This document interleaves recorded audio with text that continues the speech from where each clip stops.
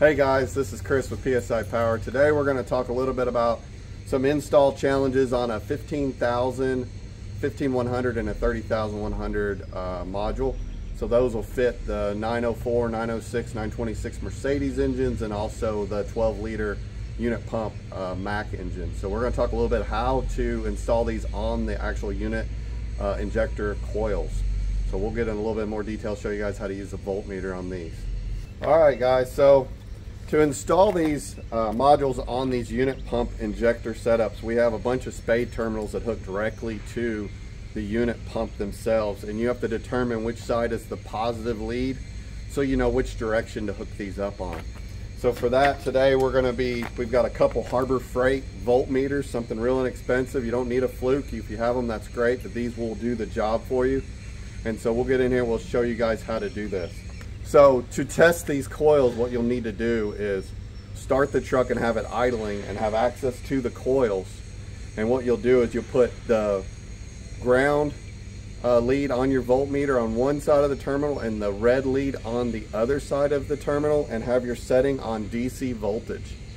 Once you put it on DC voltage, you'll see on the voltmeter that you'll either get a negative or a positive number that's very small. So if you have an auto ranging voltmeter, it'll automatically range for you. If you have one that, like this other Harbor Freight one we have, you may have to try different ranges until it shows up with the value so you can see if it's positive or negative. Set it to the DC voltage.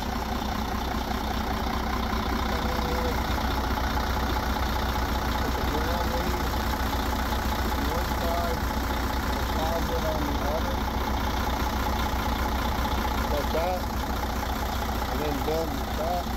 So that shows it's negative. So we need to flip the probe to the other side.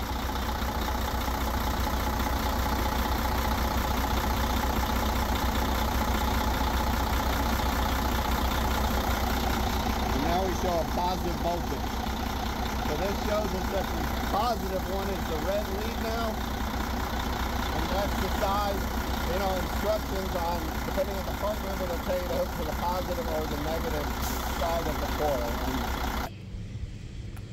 All right guys, so on a 15,000, after you found the positive side of the coils, and you need to go through every coil because sometimes people will put the wires on the other side, so the positive could be on the left or the right side.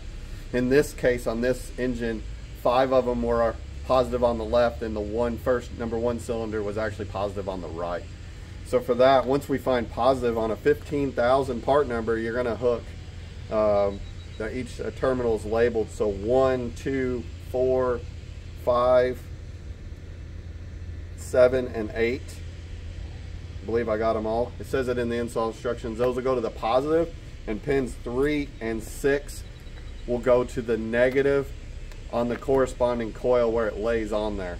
And then the only other thing you do on these installs, we do hook power and ground. We prefer going directly to the alternator like we did on this one, or the ground can go directly to the block or the starter. If you don't have a good clean ground, sometimes that'll cause some issues with the way the module works and could throw an injector code. So we always ask that you get a really good ground. Taking it to the battery is also a good option.